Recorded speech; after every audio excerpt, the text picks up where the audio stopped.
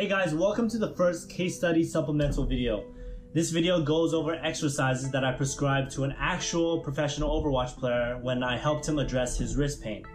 And he had been dealing with the wrist pain in the area shown for about 6 months. And this video specifically helps you understand how to perform the exercises, but if you guys want to learn more about how I holistically helped him approach the injury, you can click the link in the description below. Let's get started. To begin, this is one of the most important exercises given to the professional player. The purpose is to help him build endurance for his muscles to tolerate longer periods of play without tissue irritation. To perform this exercise, we always want to start by setting up our base, and that means bringing our chest up and our shoulder blades back. And we want to focus on bringing our wrist up towards the ceiling while our elbows are straight.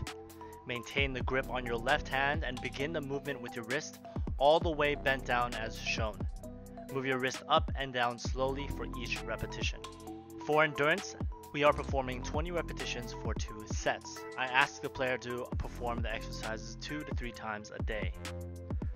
This is another exercise to help with the athlete's wrist endurance. And again, we want to start by setting up our base, just like the previous exercise, by bringing our chest up and our shoulder blades back. This exercise uses a dumbbell with a 6-pound dumbbell shown here, and is again focused on the movement of bringing the wrist up towards the ceiling. I asked the professional Overwatch player to take 2 seconds to move up and 2 seconds to bring it back down for each repetition.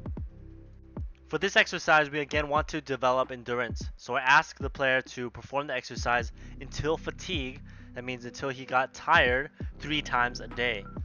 And I asked that he perform it aside from his playtime because I didn't want him to fatigue his muscles prior to gaming. I also helped him understand that he would likely play slightly less overall as a result of this endurance work.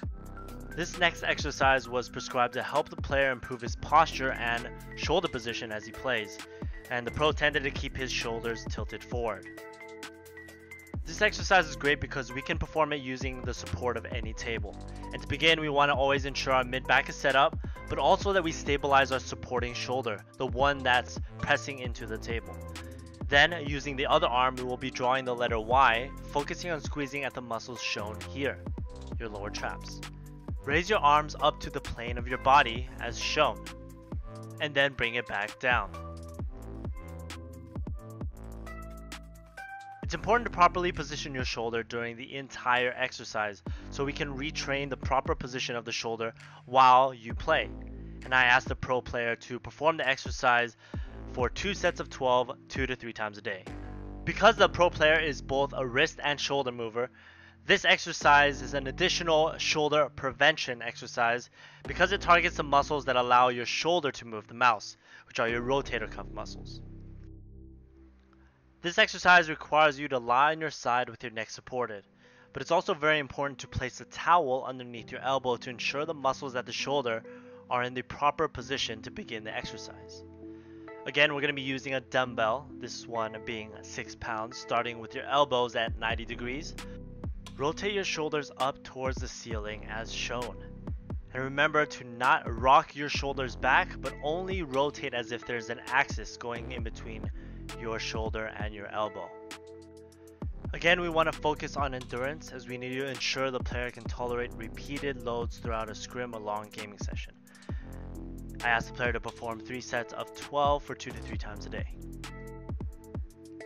This was another exercise given to the player to focus on both posture and to work on the rotator cuff muscles. As always, we start by setting up our base with our chest up, shoulder blades back.